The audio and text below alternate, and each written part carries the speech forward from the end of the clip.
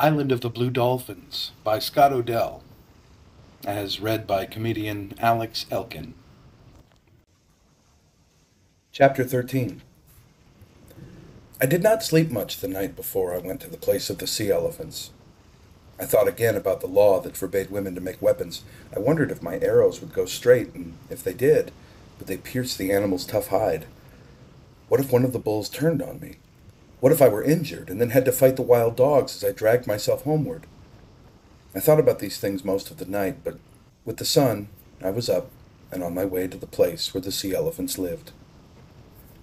When I reached the cliff, the animals had left the reef and gathered along the shore. Like gray boulders, the bulls sat on the pebbly slope. Below them, the cows and their babies played in the waves. Perhaps it's not right to speak of young sea elephants as babies, for they are as large as a man, but they are still babies in many ways. They follow their mothers around, waddling along on their little flippers like children learning to walk, Blue Dolphins, making crying sounds and sounds of pleasure that read by only the young make. Alex Elkin. And before they will leave the shore and learn to swim, their mothers have to push them into the sea, which is often difficult to do because of their size. Some distance separated the bulls from each other, for they are bad-tempered, very jealous by nature, and quick to fight over anything that displeases them. There were 6 of them below me on the slope, each sitting alone like a great chief, watching his herd of cows and babies. The cow has a smooth body and a face that looks much like that of a mouse, with a sharp pointed nose and whiskers. But the bull is different. His nose has a large hump on it, which hangs down over his mouth. His skin is rough and looks like wet earth that is dried in the sun and cracked. He is an ugly animal. From the top of the cliff, I looked down at each of the sea elephants and tried to choose the smallest of the 6. They were all the same size save one, which was the farthest from me and partly hidden by a rock. He was about half as large as the others, a young bull. Since no cows were playing among the waves in front of him, I knew that he did not have a herd of his own, and for that reason would not be so wary or quickly angered. Quickly I let myself down over the edge of the cliff. To reach him I had to pass behind the others, being careful not to alarm them. They fear nothing, and would not move if they saw me, but it was better, I thought, not to put them on their guard. I carried my new bow, which was almost as tall as I was, and 5 arrows. The path was rough and covered with small stones. I took pains not to send them tumbling down the slope. I was also careful not to be seen by the cows, which get alarmed easily, and would have warned the rest of the herd with their cries. I crawled behind a big rock near the young bull. I then got to my feet and fitted an arrow to the bow, although I suddenly remembered my father's warning that, because I was a woman, the bow would break. The sun was far in the west, but luckily my shadow fell away from the young bull. The distance between us was short, and his back was turned squarely toward me. Still, I did not know where to place the arrow first, whether in his shoulders or in his head. The skin of the sea elephant is rough, yet very thin, but beneath it are thick layers of fat, and though his body is large, his head is small and makes a poor target. While I stood there behind the rock, not knowing what to do, again aware of my father's warning that a bow would break in the hands of a woman, especially in time of danger, the animal began to move toward the shore. At first I thought that by some chance he had heard me. I soon saw that he was on his way toward the cows that belonged to the old bull sitting nearby. The sea elephant moves fast in spite of his size, waddling along on his great flippers, which he uses like hands. The bull was nearing the water. I let the arrow go, and it went straight. At the last instant he changed direction, and though the bow did not break, the arrow passed harmlessly to one side. I had failed to notice that the old bull was moving down the slope until I heard stones grating against each other. Quickly, he overtook his rival, and with a single thrust of his shoulders overturned him. The young bull stood as high as a tall man, and twice that of his length. Yet, from the force of the blow, he rolled into the water and lay there stunned. The old bull bore down upon him, swinging his head and bellowing so loud it echoed against the cliffs. The herd of cows and calves who were lying in the waves and scratching their backs with their flippers stopped to watch the battle. 2 of the cows were in the bull's path as he waddled toward his rival, but he went over them as if they were small stones. Using his tusk-like teeth, he ripped a long gash in the young bull's side. The young bull raised himself. As he turned, his small eyes shone fiercely red. When the old bull slashed at him again, he struck first and sunk his teeth into the other's neck. He did not let go, and the two rolled over in the waves, slashing water high into the air. The cows had scattered by now, but the other bulls still sat quietly on the slope. The two fighters paused, getting ready for a new attack.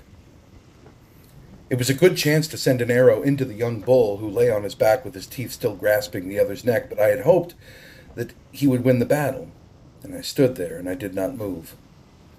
The old bull had many deep scars on his head and shoulders from battles he had fought before. Suddenly he lashed out with his tail, trying to loose the hold on his neck, and struck the side of a rock. With his tail against the rock, he flung his body out of the water and thus broke away. He came quickly up the slope, his great mouth open, the young bull close behind him. He came toward me, and in haste to get out of his way, not knowing whether he was bent on attacking me, I stepped back. In doing so, I tripped over a stone and fell to my knees. I felt a sharp pain in my leg, but was quickly up. By this time the old bull had whirled around and turned upon his pursuer so fast that the young bull was taken by surprise. Again the young bull's flank was ripped deep, and again the force of the blow threw him backward into the water. The waves grew redder from his blood, but this time he rolled over and was waiting for the charge. He met the old bull with his shoulder. The sound was like rocks crashing together. Once more the young bull caught the other's throat, and together they disappeared beneath a wave. When they came up, they were still locked together. The sun had gone down, and it was so dark I could no longer see clearly. My leg had now begun to hurt. Since I had a long way to go, I left them. I could hear their bellowing as I went up the cliff, and for a long time afterwards. End of chapter 13. Chapter 14. My leg hurt so much by the time I had reached the house that it was hard for me to crawl under the fence and move aside the heavy rock. For 5 suns I could not go out because my leg had swollen so badly, and I had no herbs with which to treat it. I had enough food to eat, but on the 3rd day the water in the basket ran low. 2 days later the basket was empty. It was necessary then for me to go to the spring in the ravine. I started out when the sun rose. I took with me shellfish to eat, also my spear and my bow and arrows. I went very slowly, for I had to crawl on my hands and knees, carrying the food tied to my back and dragging the weapons. There was a short way to the spring, but it was over many rocks which I could not climb, so I had to take a longer way through the brush. I reached the ravine when the sun was overhead. The spring was not far off, and I rested there, though I was very thirsty, cutting a lobe from the cactus bush to chew on. While I was resting there, sucking the juice from the cactus, I saw the big gray dog, the leader of the wild pack, in the brush above me. His head was down, and he was moving slowly, sniffing the tracks I had made. He saw me soon after I saw him and stopped. Behind him was the rest of the pack, trotting along one after the other. The pack stopped too. I took up my bow and fitted an arrow, but as I did this, the big dog faded away into the brush and was quickly followed by the others. In the time of one breath, they were gone. There was nothing to aim my arrow at. It was as if they had not been there at all. I listened. They were moving so silently I could not hear their steps, but I was sure that they would try to surround me. Slowly I crawled on, stopping to listen, to glance back, to measure the distance between me and the spring. My leg hurt. I left my bow and arrows behind as I went on, for the brush had grown heavy, and I could not use them. In one hand, I dragged my spear. I came to the spring. It flowed out of a crack in a rock, and the rock rose high on the 3 sides of it. The wild dogs could not attack me from any of these directions, so I lay on the earth and drank, watching the ravine below me. I drank for a long time and filled my basket, and then, feeling better, crawled back to the mouth of the cave. A ledge of black rock ran out above it. Some low bushes grew there, and among them, with just a head showing, stood the big gray dog. He did not move, but his yellow eyes followed me, turning slowly as I drew near the cave. Another head showed behind him, and another. They were too far away for me to reach with my spear. Suddenly, I saw brush moving on the opposite bank of the ravine. The pack had split up and were waiting on both sides of the ravine for me to pass them. The cave was now in front of me. I crawled to the mouth and into it. Above me, I could hear their feet running and the cracking of brush, which was followed by silence. I was safe. I knew the wild dogs would come back, and they did as night fell, stalking around in the brush until morning, but not venturing close. Although the mouth of the cave was small, once you were inside, it spread out and you could stand up. Water dropped from the roof, and the cave was cold without a fire, but here I stayed for 6 suns until my leg was well, crawling out only once to fetch water from the spring. While I was living there, I decided that I would make the cave into another house where I could stay should I again get hurt or sick, and this I did as soon as I was strong and could walk. The cave went far back into the hill around many turns, but I needed only that part which lay near the opening, and which the sun could reach during some of the day. A long time before this, my ancestors had used the cave, why I do not know, and along the walls on each side they had cut figures in the stone. There were figures of pelicans floating in the water and flying, of dolphins, whales, sea elephants, gulls, ravens, dogs, and foxes. Near the opening of the cave they had also cut 2 deep basins in the stone, which I decided to use for storing water since they held much more than the baskets.